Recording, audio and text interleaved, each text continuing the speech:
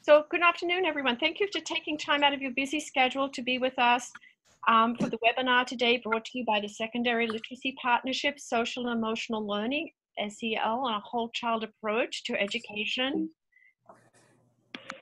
For those of you who aren't familiar with the Secondary Literacy Partnership, since 2012, we've been bringing live webinars on topics related to secondary literacy to all of you, and the associations involved are listed here. We have the Association, the California School Administrators, the California County Superintendents of Education, and our colleagues from the California Department of Education, and I'm from the California, and Delphine from the California Comprehensive Center and California Teachers Association. So you can see this is takes a village in a partnership. And so we all collaborate to bring you these webinars. The focus, it's our mission statement. I'll just take a pause and let you read it quickly. The main thing is that we've really focused on empowering students in secondary schools and around secondary literacy. Whoops, someone's pushing my slides. The series we're focusing on, this is, I think, our 7th series, and we're focusing on voices, access, and equity. And our focus is specifically on strategy to support literacy across the disciplines. We did, our previous webinar was focused on discipline literacy, and we did it through the lens of social emotional learning. I'm just curious, if you're opening the chat, how many of you attended a previous secondary literacy webinar? You just want to type in the chat and open up the chat if you attended these webinars in the past. Thank you. I see some folks saying yes. This is my first. Betty, welcome with you. Thank you. I haven't yet. So this is a really good treasure chest. All the webinars we've done, the 30 plus in the past, have all been archived and tagged, and we have just launched our secondary literacy channel in our Collaborate in Common shared space. That is an initiative from the California Department of Education. So we'll tell you more about how you can access those resources from past webinars. We really encourage, our philosophy is to not only share knowledge and experiences with you, but also to learn with and from you. So we encourage you to use the chat, and that's why we're introducing breakout groups, so you have time to share with each other your own experiences. Delphine did such a thorough job of going over the interface. On the left, basically, is your mute. The middle is the participants button, and then there's a chat. So please open up the chat if you haven't already done so, and feel free to start typing in and telling us more about yourselves. We practiced the webinar. Now we're just going to quickly launch a poll here. And I can't see my interface, so I will launch this poll and ask you about what your role is. So if you could type in that. Do you see the poll? We're getting a lot of good results. Thank you for answering the poll in the pop-up window. Great. So we did this before. We gave people a bit of seconds. Do you want to just show the results quickly?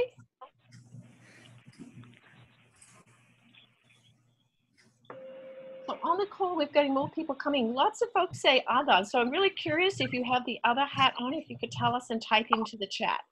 So we'll keep on moving here. Thank you. Now we want to ask you, we saw a lot of people are very familiar. Could you let us know in this poll about how would you see yourself and your familiarity with social emotional learning?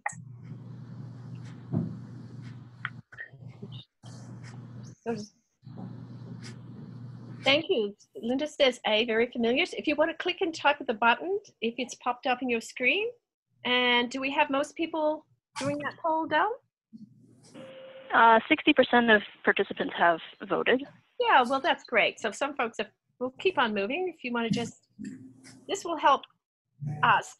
So Brent, today there's a few people who say they're very familiar. So that's very exciting. So we really would love you to share your own experiences and somewhat familiar. And few people are saying just starting. So Brent, just wanted to say that that's just how the folks, and has just provided us with new benchmarks, so that's great. We'll close that poll and keep moving. So I would like to just quickly review the agenda. We'll go back here. This is how it looks. We'll do a quick icebreaker. Then Brent will lead and tell about how the county office has been implementing SEL and lots of different information.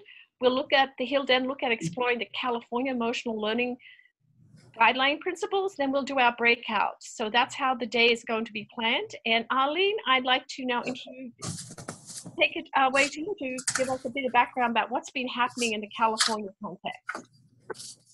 Sure. Hi, everyone. Thanks for joining us. This is Aline Allison-Zaria. I work for the California Department of Education in the Educator Excellence and Equity Division. So I'm very happy to be participating in this webinar and this great work that Brent will provide you much more detail than I will about in the coming slides.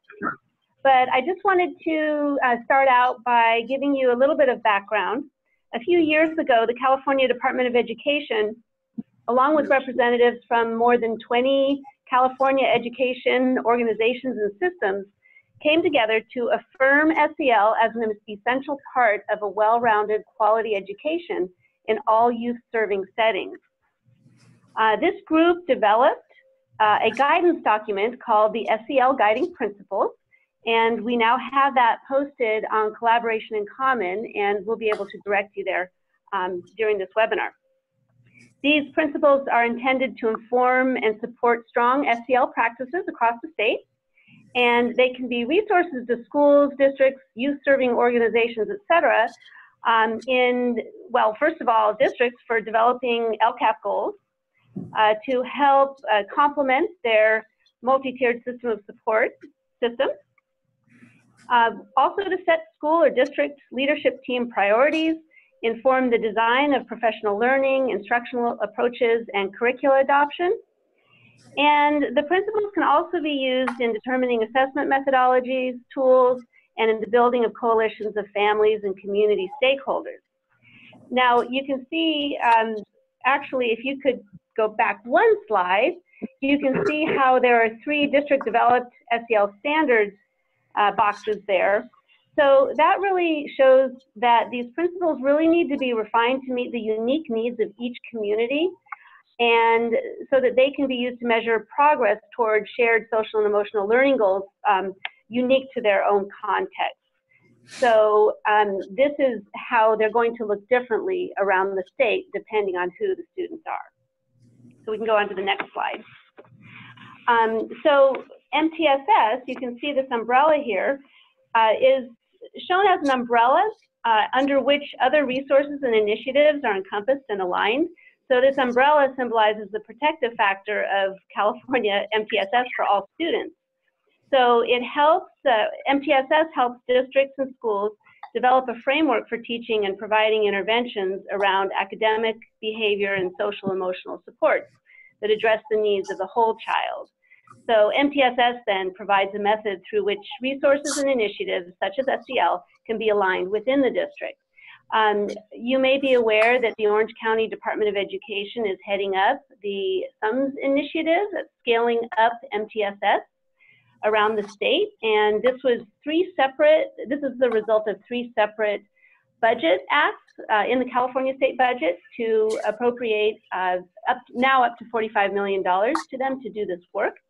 And we can, on our website, there is more information about the work if you're interested, and we can refer you to that link as well.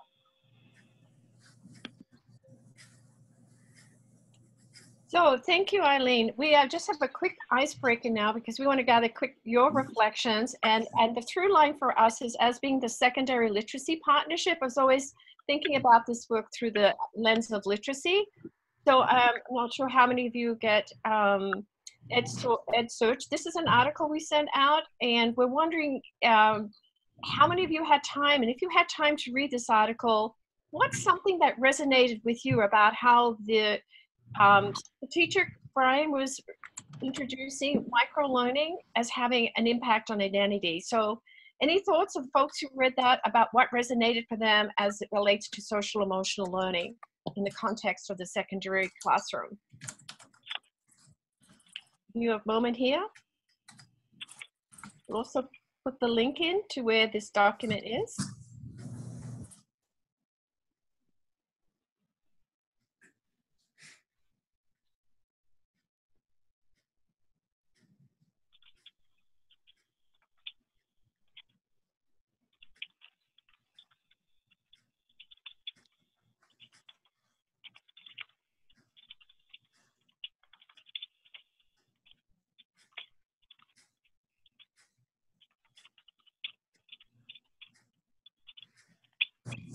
Thank you, everyone. Thank you, Betty. Thank you, Mary Ann.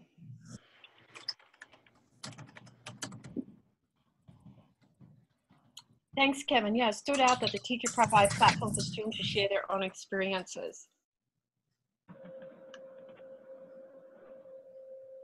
And the sentence status. I think, yeah, the idea of creating a classroom where students feel comfortable enough to share their stories and take risk and learn with and from one another. The strategies that were shared, I'm sure you're all familiar with them, but it was a good reminder that about the confidence and the relationship building and at all the differentiation levels. So just keep moving. Thank you for reading that and sharing your reflections with us. But without any further ado then, I'd like to hand it over to Eileen to introduce Brent, and we'll move from there. And Brent, you can share your screen. Sounds good. Yes, it is my pleasure to introduce Brent Malakote, who is involved in the Collaborating States Initiative all along. And he is currently the Director in Educational Services over at the Sacramento County Office of Education. So welcome, Brent. Thank you very much. Can I get a thumbs up if you're seeing the screen here with my picture as the introductory slide? Are we good to go? You guys seeing it? We're good to go. Thank you. Awesome. Well, first, thank you to the Secondary Literacy Partnership. I've learned a ton about Zoom in the last couple of days, and I've got to say I'm seeing it as a platform that we probably need to be using a whole lot more. I didn't realize the capacity that we could get from something like this. So thank you. Thank you for all the work that you're doing. My name is Brent Malakote. I work as the Director in Educational Services. I work with curriculum and instruction as well as prevention and early intervention with the Sacramento County Office of Education. Had quite a few experiences in education over the years. Our partner from Arizona, my first teaching job was actually on the Havasupai Reservation at the bottom of the Grand Canyon. I've been a teacher for many years. I've been a vice principal, charter school director, and worked at the California Department of Education with Aline and Jennifer for a couple of years, and now at the Sacramento County Office of Ed. And really, again, just a pleasure to be with you all today. We're going to be talking about social and emotional learning. I want to talk a little bit about our community of practice that we've started here in Sacramento County. But I'm also just seeing from the poll before, I predicted that we would have all kinds of experience from our participants today. And so we will be just setting a bit of a stage for social emotional learning, creating some common definitions, those sorts of things as well. So let's start with what is social emotional learning. I want to point out in the bottom right-hand corner of your screen, you'll see CASEL, which stands for the Collaborative for Academic, Social, and Emotional Learning. Really just an amazing think tank out of the Chicago, Illinois area, really focusing on social emotional learning. A wealth of resources can be found on their website. And I really do, I love the kind of the definition they've got for social emotional learning here. And what I'd like everybody to do is take a minute to read this definition. And when you get to the italicized part here, think about a middle school student. I always think when I introduce this definition and ask people to relate it to a middle school student that they may have worked with or know, I think it rings true. So just take a minute to read that.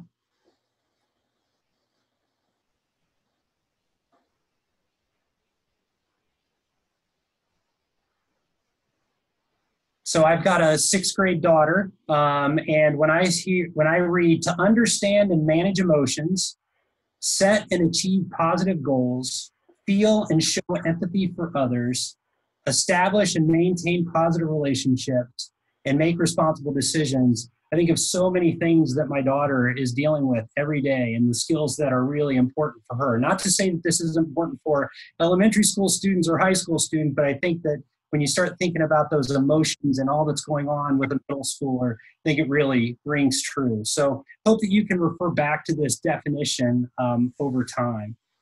And Brent, I also think of the research on the adolescent brain that's coming up about all the different domain development. Yeah, absolutely.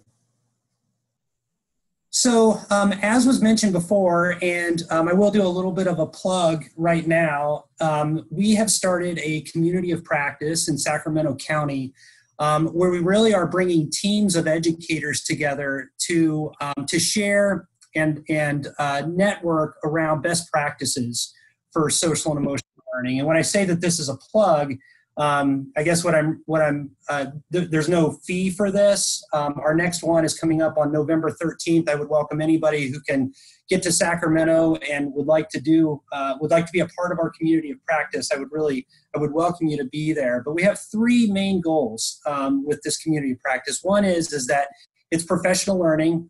It's about learning the latest research, understanding tools and resources around social and emotional learning. So really that professional learning aspect.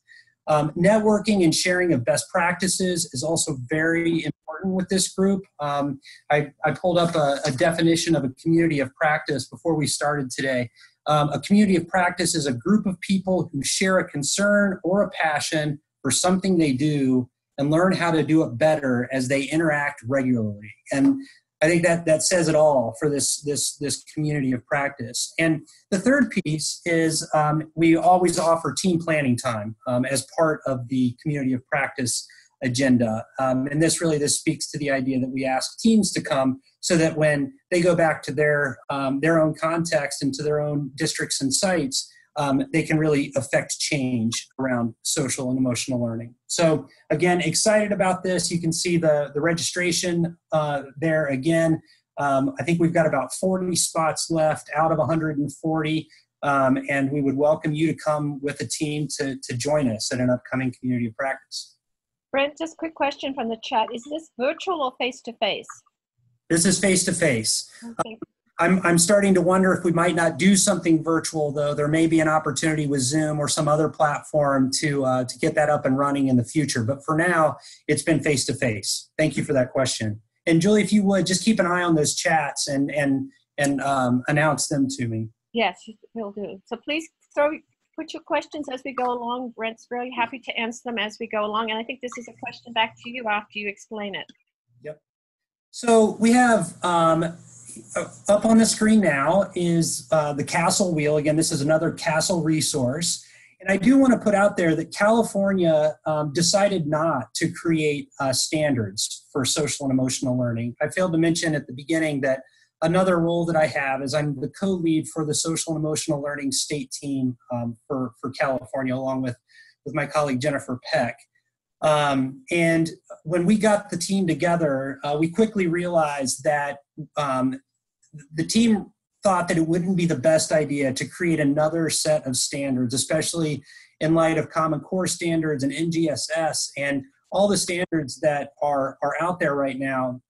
People thought that there might be a chilling effect with creating another set of standards where it would be seen as one more thing rather than something that needs to be brought in the context of the district or in the school. So we really point to CASEL's 5 core competencies quite a bit when we're talking to districts and talking to schools about good practices, good resources, good ideas when it comes to building your own set of core competencies or standards. And so you can see here self-management, self-awareness, responsible decision-making, relationship skills, and social awareness, along with some skills that are listed along with each of these. And so let's take a minute, and you'll see the poll question down there in the bottom. Which of these 5 competencies resonate with you? And maybe another way to think about it, are you working in your school or district on any one of these in particular? Is there a focus that you have right now? And if you would put that in the chat, that would be great.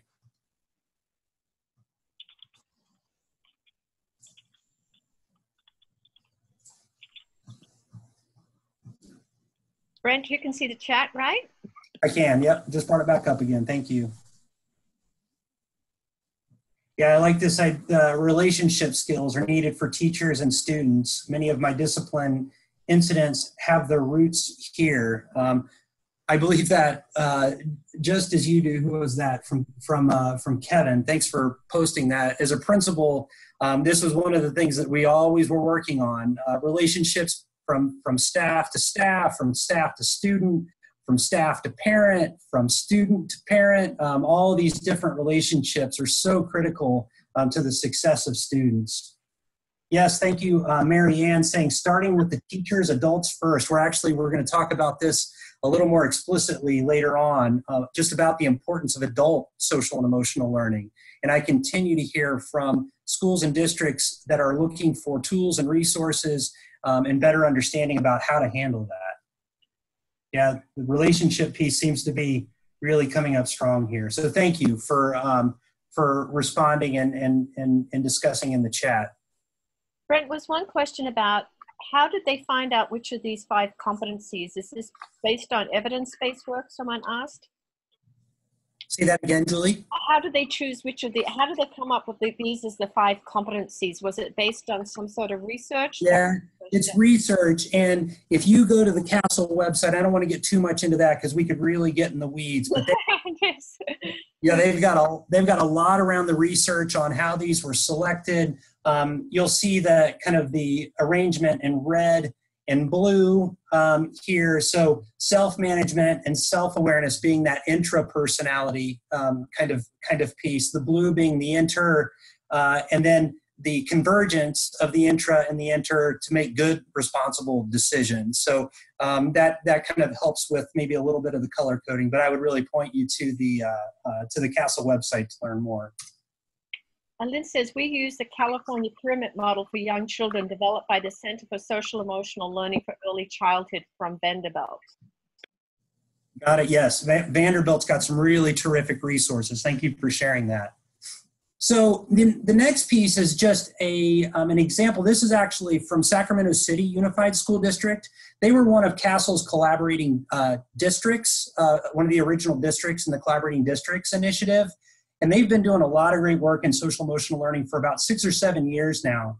And they took the wheel that you saw before and really made it their own. And I really appreciate how they've gone with this idea of we are, we belong, and we can. And you'll notice that the 5 pieces of the wheel from CASEL are all recognized here. And they've even gone to the extent of creating some indicators, which I also think are very strong. And they added one more to develop growth mindset. The reason that I wanted to share this one was because there's a lot of ways to think about social emotional learning and core competencies and standards. And it's about getting a leadership team together that's representative of your district to think about what this needs to look like. So just really wanted to share that. And you'll see at the bottom, please share your district's work of creating your own standards, core competencies, important for students and teachers. If you would, in the chat bar, are there examples of competencies other than CASEL that you may have used? Have you used CASELs and adapted them to make them really personal for the work that you're doing, or something else?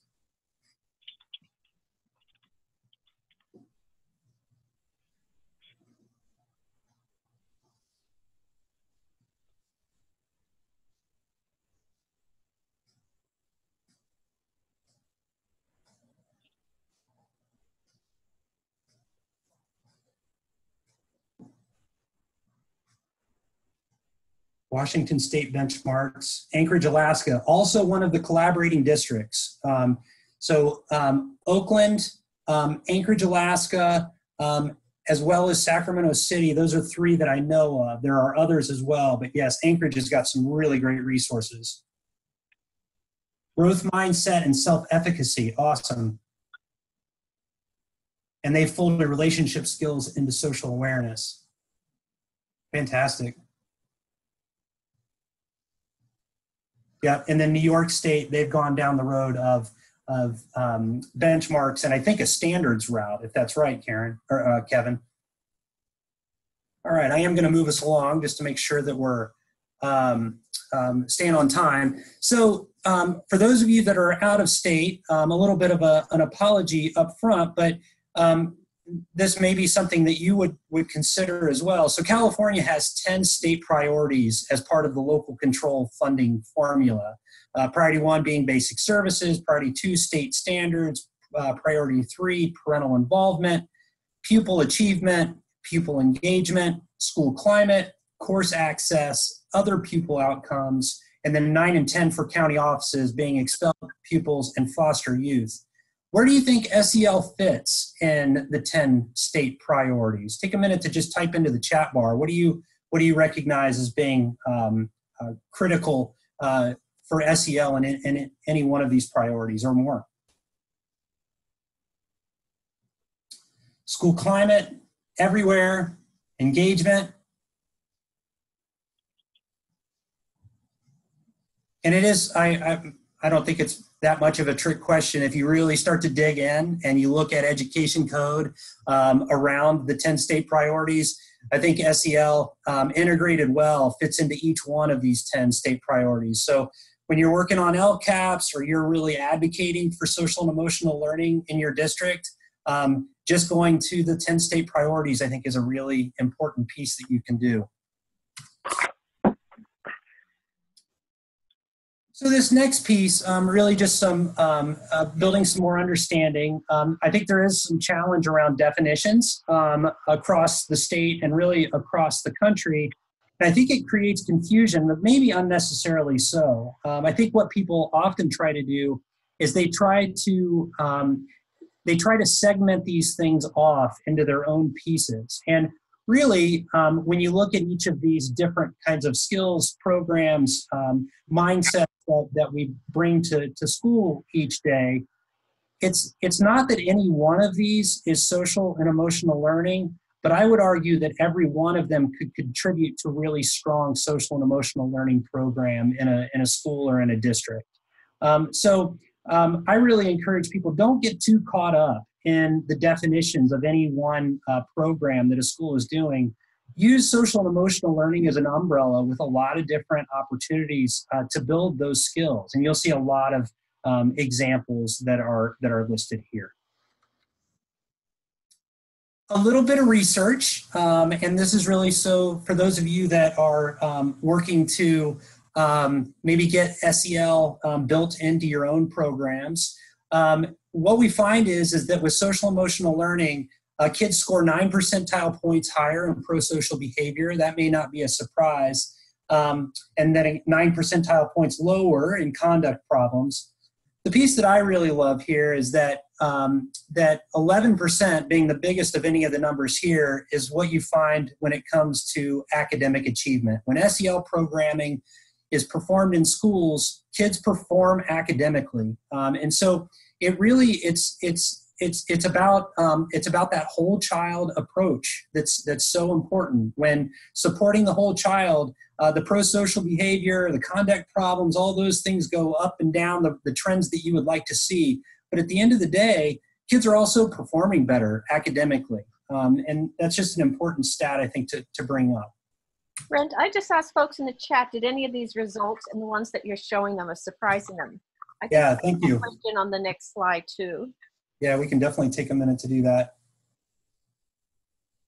So leave that one up for just another few seconds, and then I'll move on to the next one. And for both of these results slides, yeah, any surprises here? Terry says no surprises. Yeah. At all on their side. So does Holly. So folks, I think is really important for, well, a lot of different reasons, but teachers believe SEL benefits students in school, work, and life. 97% of teachers say that students from all types of backgrounds, both affluent and poor, would benefit from learning SEL skills in schools. I just find that so encouraging that almost all teachers believe that social emotional learning is going to benefit all the kids in their classroom. 87% say that it'll prepare students for the workforce, as well as students becoming good citizens as adults. 80% say that it will students' ability to move successfully through school and stay on track to graduate will be increased, and 79% say it will prepare students to get to and through college. I guess maybe the only surprise for me in this one is that only 79% of teachers think that it would prepare students to get to and through college. So while we've got some really positive numbers here, there's still some work to do as well. So if you've got any other surprises, and then also you can see the question down at the bottom. Have you found challenges with creating buy-in around SEL in your school or district? If so, what are some of the strategies that you've used to try to help get people on board? Folks, if you want to share something quickly by unmuting your phone, you could put your hand up if you would like to chime in that way instead of the chat for this particular response.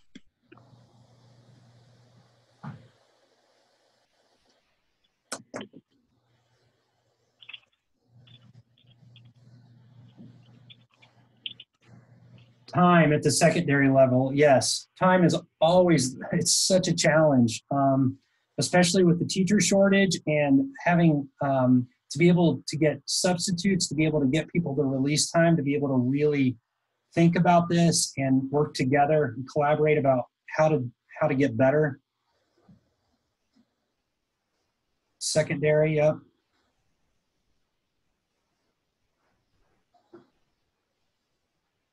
So Natalie, thank you for your response. I started in my own class. People felt there wasn't time, but it has saved time and less classroom problems. So true. And I think that's that conduct problem stat that we saw from the slide before. So keep those coming. I'm gonna continue on here. So we're gonna have a poll, and I think Delphine's she's gonna put this one up for us. Share the types of approaches to SEL happening at your school site. And let me explain each of these a little bit. So some schools are in, let's see. Sorry for that. Some schools are infusing SEL in teaching practices to create, so this one's really about that learning environment. What is it that teachers are doing to really improve the learning environment by increasing the social and emotional learning opportunities that students and adults have. The second one, infusing SEL instruction into an academic curriculum. So we know with the Common Core standards, there's a lot of opportunities, and we'll take a look at a few of these in just a little bit, about how to infuse SEL, integrate SEL into an academic curriculum. The letter C here, creating policies and organizational structures that supports students' social and emotional development. So LCAP work, really working with boards of education to make sure that the critical nature, the importance of the work that's happening at that policy level. And then the final one here, directly teaching SEL skills and freestanding lessons. And I don't want to promote any single SEL curriculum, but there are some good ones out there, and people have found success there as well.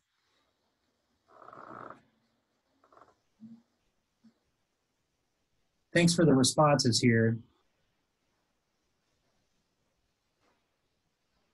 Directly teaching SEL skills and freestanding lessons seems to be where a lot of people are.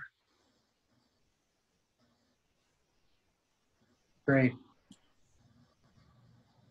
There's some questions in the just reflections that also came up in the chat. Rebecca said there's a special ed person who's been in special education for years. They've been addressing social emotional issues along with academic goals. So she's excited to see that work coming in through Gen Ed. Yep. And Kevin says there's a lot of cooperative learning strategies to be addressed in SEL. And Polly said, can we ask what your state chose for SEL curriculum? See, what was that last question again? What the state showed, what California chose for a curriculum for SEL. I think we don't have a curriculum. We don't have a particular curriculum that is promoted or adopted. We'll get to, our first work has been around a set of guiding principles, which we're going to talk about here in just a little bit, and we can share more about that. So that's just a time check, Brent, for this section. I think we're about 5 minutes left, so that's great. So, all right.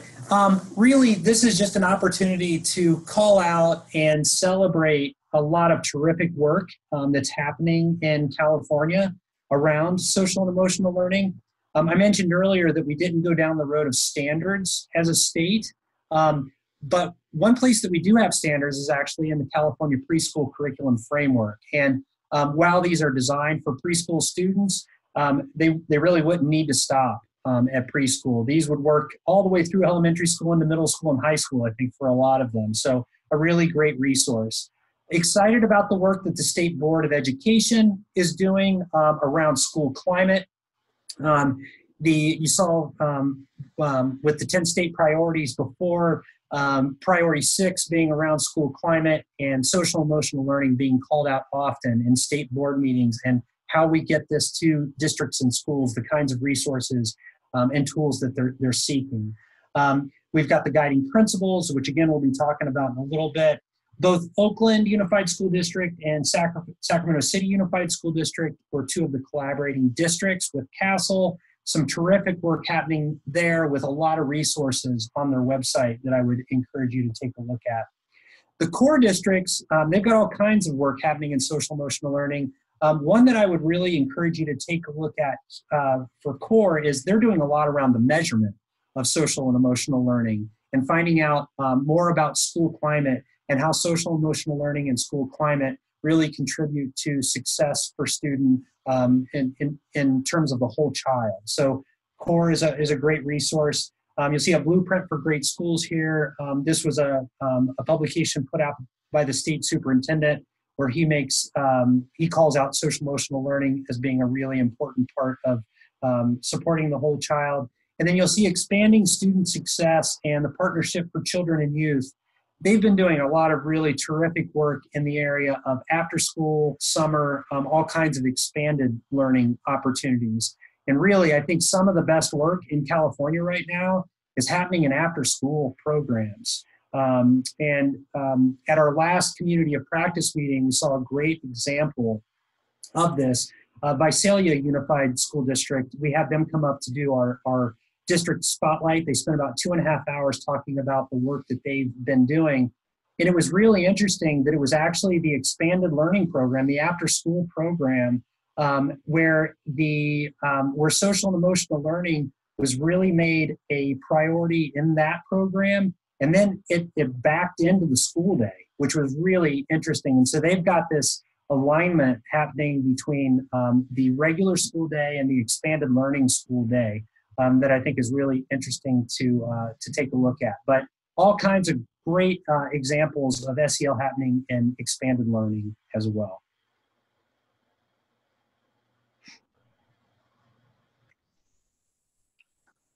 So this is a time for a pause for reflections, comments, and questions. So, we just had some comments. Arlene or Jennifer, are you seeing things that have come up that you'd like Brent to just address before we go in a little further into some of the specifics about the standards? I mean, the guidelines. I'm caught out, Brent. The guidelines. Yeah. It's okay. No, this is Aline. I don't have any specific comments about that, but I noticed that Holly asked a question about a state-adopted curriculum for SEL. And I don't know, Brent, actually California does not have a state-adopted curriculum, but Brent, did you want to address that? I did a little bit, Aline, but yeah, thanks for bringing it up again. Okay. I think that, and I will, let me get to that piece as we get into the guiding principles, because I think we have exciting work to share. However, it's not a state-adopted curriculum that we're asking everyone to use. Again, when the state team came together, it's been about 2.5 years ago, they made a very deliberate decision to not create standards, not have a state-adopted curriculum, for the sole reason that there was a lot of great work happening across the state already, and we didn't want to have people require them to back up and start over. Instead, we're doing a lot of learning from each other. So yeah. Kevin asked a question of me, but I think it's for you is one of the connections that he doesn't see addressed in the SEL literature is culture. Can you speak a little to this? Yeah, so access and equity. And I'm actually, that's going to be guiding principle number 2 for California is a commitment to equity. I would really, Kevin, encourage you to take a look at our guiding principles document. Again, we're going to be looking at this together in just a minute. But I think there are some really great suggestions around how to commit to equity in the area of social emotional learning and using social and emotional learning as a vehicle to increase access and equity for our students with greatest needs. So yeah, we'll get to that in just a second. Thank you for bringing that up. And someone else had asked a question earlier about bringing in families with SEL, and I know that that's guiding principle number 4, so maybe I'm skipping ahead and you're going to talk about this already, but I was wondering if maybe you might want to share like anything that you're doing at the county specifically to involve families and communities. Yes, thank you. And let's do that when we get to number 4. Okay. All right, I think the questions are really revolving around the guiding principles, which is awesome. Well, nice segue. Thank you, everyone. Please keep your questions coming. We appreciate you being here at this late hour, especially those of you also from back east. So thanks. Yeah. So what you see here is our California Social Emotional Learning Guiding Principles. There are 5 of them. The first one is adopt whole child development as the goal of education. Number 2 is a commitment to equity. Number 3 is build capacity. Number 4 is partner with families and community. And number 5 is learn and improve. Now, this is the one pager. We've realized in California that whenever we're building a document that's more than 4 or 5 pages, we need to also build a one-pager just to help with access for those people that are really, people in schools are stretched for time. So this helps people kind of grasp what we're after when we're talking about these guiding principles. On Collaboration in Common, which you got the link to earlier, as well as on the CDE website, there's also a link to our longer document. And I do want to, it's not a long document. The full document is only, I think it's 5 or 6 pages of text with some more resources and acknowledgments and those sorts of things. But it's not a heavy read. But I do want to point out that this is the one pager, and then there's a more comprehensive document that we're going to go through very briefly, each of the 5 guiding principles right now. But what I would encourage you to do, if one of these speaks to you as we're talking about them, I encourage you to access that full document and really read through it and get a better feel for what it is that we're suggesting, recommending for each of these guiding principles. Also, for the guiding principles, I do want to say that these are not standards. We realized that in California, we needed to set kind of a general understanding around what is it that we believe around social emotional learning as a state. And our state team was really a very broad, diverse, representative set of folks from across the state, everything from teachers to principals to higher education to researchers,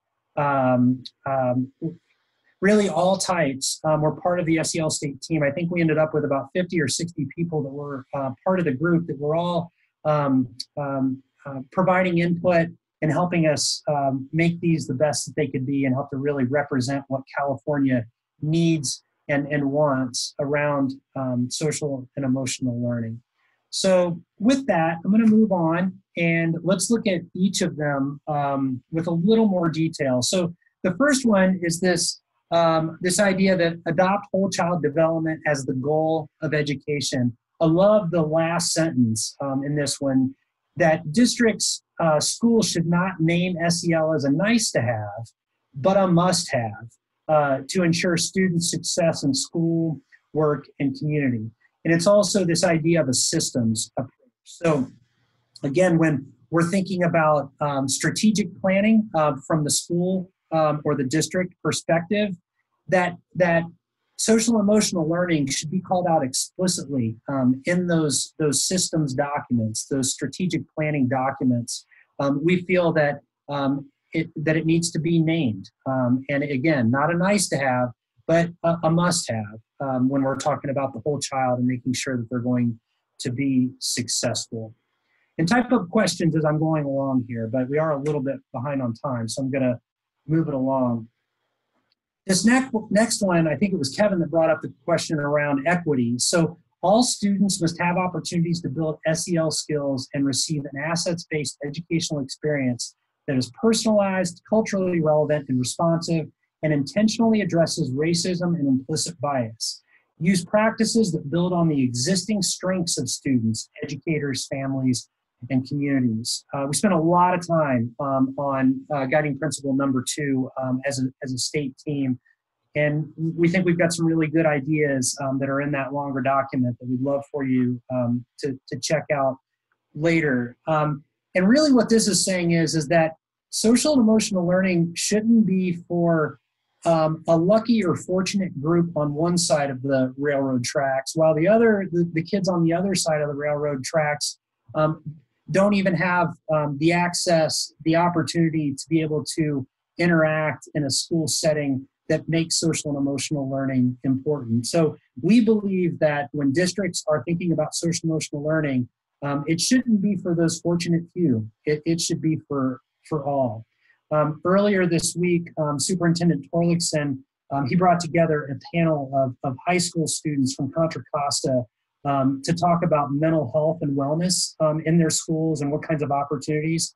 It was really interesting to hear from this group of students, several of which who had started their high school career in a school where mental health, social emotional learning was not seen as a priority, and to be quite honest, they didn't know where to go. And then they moved to a high school where it was called out, where there were people that were always available for the students when they needed help, when they had questions, when they had trauma in their lives that they wanted to address. And it was really interesting to hear a student perspective on thinking about a high school that is doing this really well. And it's not that the school that they came from was doing it poorly. It's just that there wasn't a focus on it. So again, students with a lot of need who are really reflecting on this. And again, I think it just speaks to that equity piece. Building capacity is another piece here. I love the piece that's been included here around building the capacity of both students and adults through an intentional focus on relationship-centered learning environments and by offering research-based learning experiences that cultivate core social and emotional competencies. Actually, I'm going to take a chance here, and I'm going to pull up another screen. Do you all see this, this article that I've pulled up right here? Yes, we do. If you want to just increase the size a little bit, you could just pull it out. I think really encourage everybody to take a look at this article. It's called The Practice Space for How We Learn, Supporting Students' Social, Emotional, and Academic Development, put out by the Aspen Institute back in March of this year. There's a piece in this document that I really enjoy, and I challenge when I'm presenting and working with others around social emotional learning. I ask them to turn to page 8 and read this piece called "Social, Emotional, and Academic Learning for Students Starts with Adults."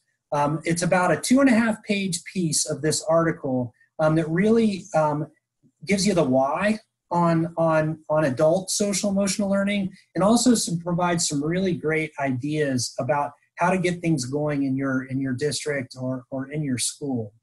So really, I just wanted to pull this up. I should have put it in the PowerPoint, but when I realized I didn't, I had it back in the background on my screen so I could share it with you all. So Frank, I just added it to our Collaborate and Commons space for this event. Yeah, that'd be great. It's a great read. So let's go. All right. Number 4, partnering with families and community. So I mentioned before that you've got to look at all the different organizations and the range of supports that are happening for students. all the way from preschool, before school support, during the school day, after school, summer school. There are so many different communities often that are working within a community where you get these silos that happen. And I'm sure that you've all experienced those. I know I sure have. And it's great to really make sure that we're including all of these different groups when we're thinking about supporting social and emotional learning for our students. And I'm gonna leave it at that for number 4. Number 5, this idea of continuous improvement, that we need to learn and improve.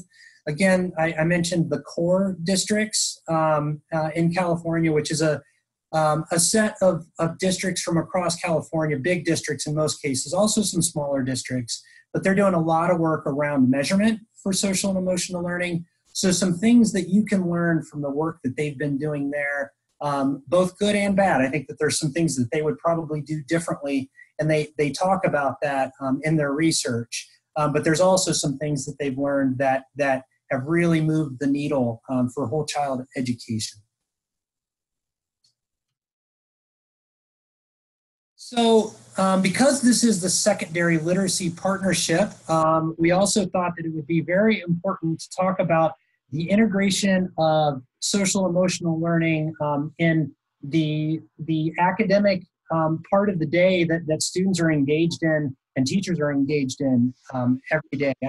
In a lot of ways, I feel like SEL is a lot like literacy in that there's a segment of the education population that feels like literacy instruction stops when students leave the English language arts program. When English language arts is over, literacy is over. And we know that that's not the case, that literacy, if done well, is really about, it's all parts of the day. It's in science, it's in math, that we've really got to support literacy across the content areas. I feel the same way about social and emotional learning. It's not about setting aside 20 minutes for classroom circles at the beginning of the day, and then you're done with your SEL. You can just kind of wipe your hands of SEL for the day, but it's about what do you do to integrate it into the work that you're doing, both in your classroom environment, but also into the standards.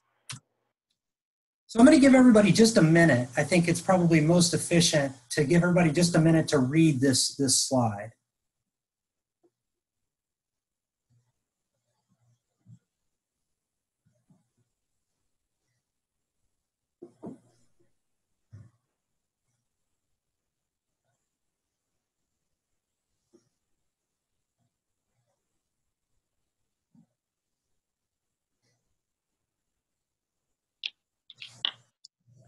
I do want to point out too, as folks are reading, sorry to interrupt as you're reading, but at the very top there's a link. This is a blog that Berkeley put out. It's been a few years ago, but this is one of my favorite resources that helps teachers, principals, other educators really understand how SEL can fit so neatly into the Common Core. We've got a couple of examples here around how it can fit in the English language arts standards, this one being describe characters in a story. But there are also examples for math and for science and for history, social science that I think are also very, they're packaged in a way that I think that teachers can really, they can grab onto this and understand how integration with SEL can happen very naturally into the content.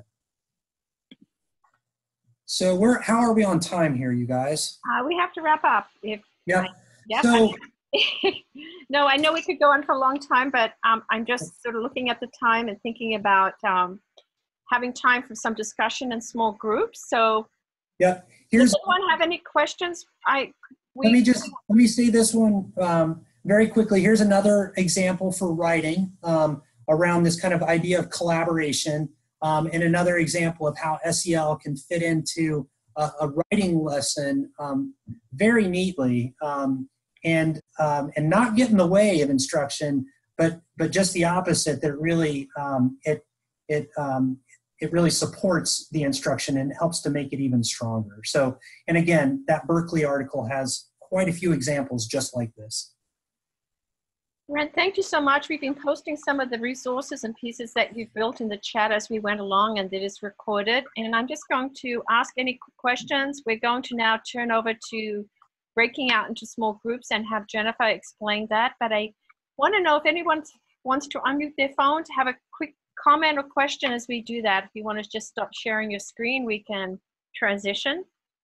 I'm going to stop the sharing now. And we put, and now links, right, we've put all of these resources up in our Collaborate and Comment space, where we, maybe I'll just show this to you really quickly and share. So when we say a Collaborate and Comment space, we have a spot where I just put up these resources to do with the webinar. There's going to be our slides. These are other items we'll point to, the guides, the examples of the work, as well as the resource that I just quickly put up that Brent did. So just to let you know, these are the pieces that we are curating for you as we go along. So Jennifer, do you want to share quickly as folks type in any questions? And Brent, thank you for doing a quick overview. I know we could have broken out and discussed these in much more detail. Yeah, hopefully my time management was okay. Sorry about Oh, fantastic. No, there's never enough hours in the day. I know, right? I can see all the smiles on everyone's faces. Okay, so we're going to go ahead and look at some practices within the classroom to integrate SEL into a variety of different contexts. You should have already gotten or received the articles that we're going to be looking at for this today. One of them is from Castle, and it goes specifically over English language arts practices for 11th grade. But hopefully, as you guys were scanning through them, you saw that a lot of these things, they aren't regulated to English language arts classrooms, right? That they can often be used in a lot of different classrooms, and even like practices that parents can use at home in order to continue SEL education at home as well. And then we also have the article that we looked at earlier today about micro-writing having a macro impact on identity development. And so in essence, what we're going to do is, as we explained earlier, we're going to break out into 4 breakout rooms, and each breakout room is going to be facilitated. Aline's going to be facilitating one, I'm going to be facilitating one, and then Brent and Julie will be taking one as well. And then within each breakout room, we're going to be discussing a section of the Castle article. So the first breakout group will be discussing self-awareness, the second will be discussing self-management, the third will be discussing social awareness, and the final one, relationship skills and responsible decision making. And so within each breakout room, your facilitator will be pulling up both the Castle document to look at your particular group assignment, as well as the micro writing article, just in case you would like to have some seeds for conversation. And then your facilitator is also going to be taking notes on the things that you guys talk about. It's not just going to be in chat. You guys will have the opportunity to share your thoughts verbally over the phone as well, or you could stay in chat if you like, if you're like me and you're shy and you would rather just type things in. And then we're going to be looking at these 2 questions in particular. The first one is, what is one practice or activity you'd like to try in your classroom? And the second is, what is a practice or activity that you have questions about? So maybe like you want to see if someone has tried it before, and any successes or challenges that they've had.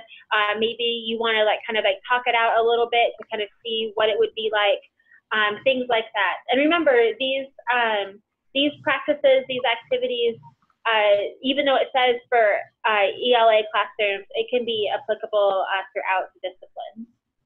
Anything else that you want to add, Julie, about just kind of the technical side of it? No, we'll get a warning when we're about to come back into our groups. We'll really encourage you, if you're just on the phone only, we'll see where you end up because we'll try that way. And we just would love you to discuss and share some of your thoughts basically in this breakout from what you've heard today and what these items can do with you moving forward. So we'll break out now and you'll see a breakout and we'll move forward. Thank you, Jennifer. I have on your screen, join breakout room, and please select that. Reporting out, Brent, your group. Yeah, so I don't want to brag, but I think the social awareness group was the best group. So competition, where does this fit in? Competition and social emotional learning. Right. Yeah. I'm filling buckets right now. So we had a great conversation. I think we could have gone on for quite a while. I would say probably the biggest realization for me is that I need to dig into these articles, and that may be true for Kevin and Rand. I don't want to speak for them, but there's a lot more to digest here.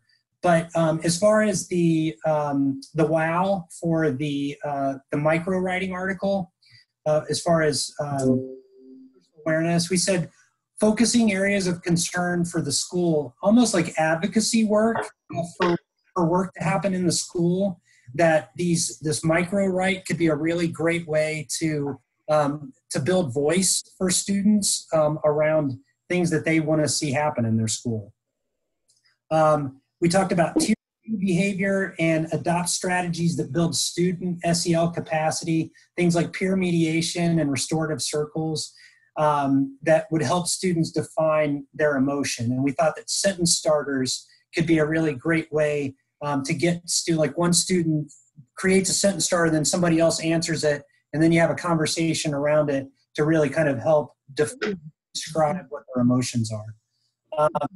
Then I think it was Rand that talked about establishing norms that are so important when we're working in groups. So those were some of the notes. The how or what is a practice or activity that you have questions about was how closely aligned is this to the ELA curriculum? And we just talked about it can be difficult with all of the other requirements that happen in ELA and other subject areas, and just the kind of that ask of if you present it as one more thing, you probably get in trouble with teachers who are super, super busy people.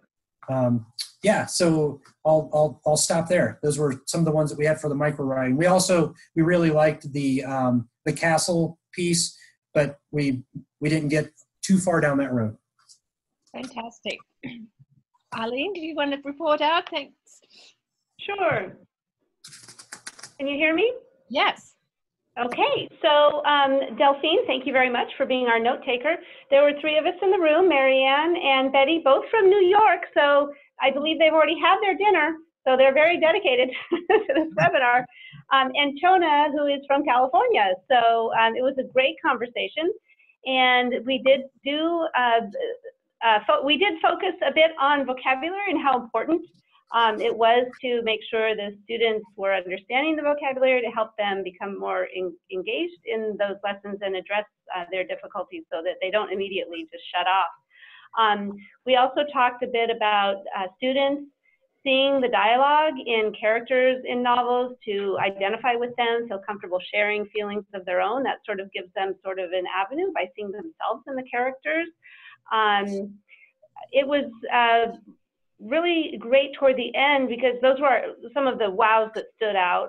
But one of the wonderings was how do you address the challenges of putting students in groups who have who are emotionally disturbed and have challenges with even interacting with each other. And so Chona posed that question because those are the students that she works with, and Marianne and Betty were able to provide some good suggestions on that. Wonderful. And one of those suggestions was putting pictures of emotions on the wall. And Betty or Marianne, if you'd like to add to that, you're welcome to. We have these wonderful, and we're doing SEL, our entree in is with young students. But these posters from the SEL website that have faces with pictures of emotions, and Chona was talking about her students, I thought that could be helpful for them. And I happen to have one of these in a basket. Oh. Oh, And so it's sitting on my floor. I'm going to be giving it to my niece. But just the beginning of emotions. And, you know, if Chona, if you're working with students that are having emotional difficulties, the pictures could be helpful along with the words. And there could even be a range of emotions under a picture. So anyway. well, thank you. Betty, can you spell the SEL in the chart?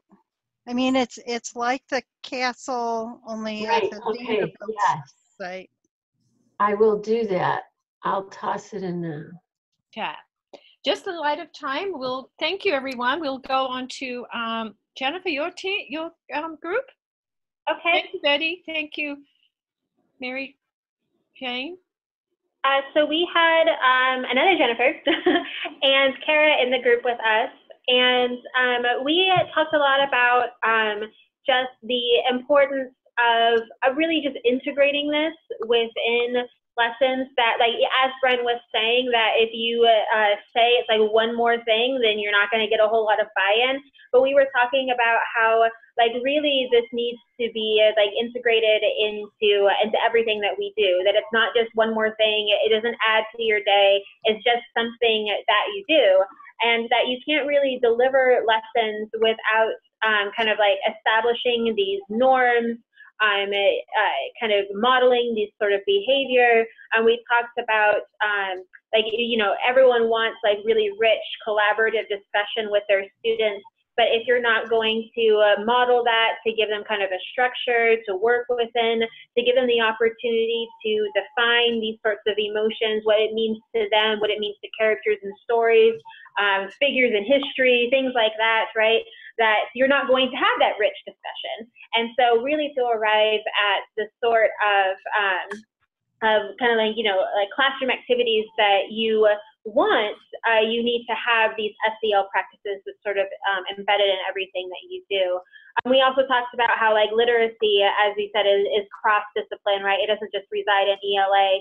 And it's the same thing with SEL, that there's overlap in everything, and so we need to make sure that everything is connected.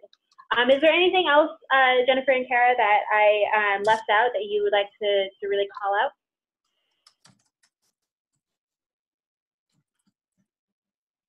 Oh, I don't believe so. Thank you. Thank you. thank you. You know, you won't see notes in my section, Delphine, so I'm just going to, I have my notes here because you know, we're all so different. So my notes were quickly here, but I'm going to talk over to Linda, who volunteered to give the 3 highlights in the time that we have. Linda, over to you.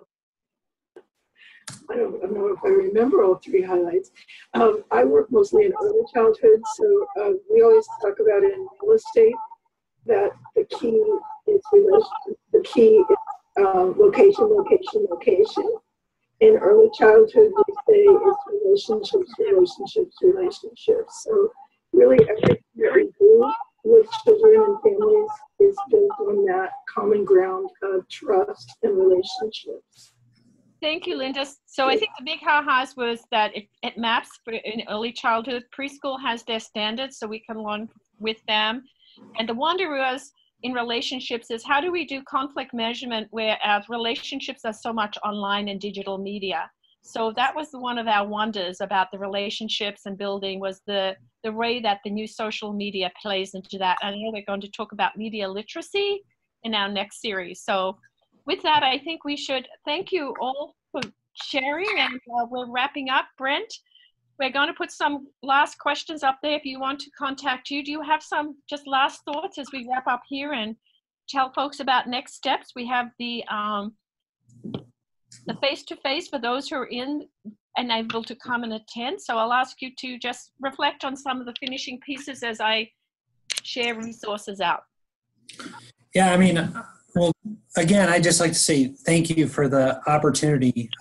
And I think you guys have done a great job of putting together this platform. So thank you for that, for providing a platform to talk about social emotional learning as something that is important for integrating into the school day. I mean, that's really, I think, at the end of the day, a great SEL curriculum is important and can be really helpful, but it's when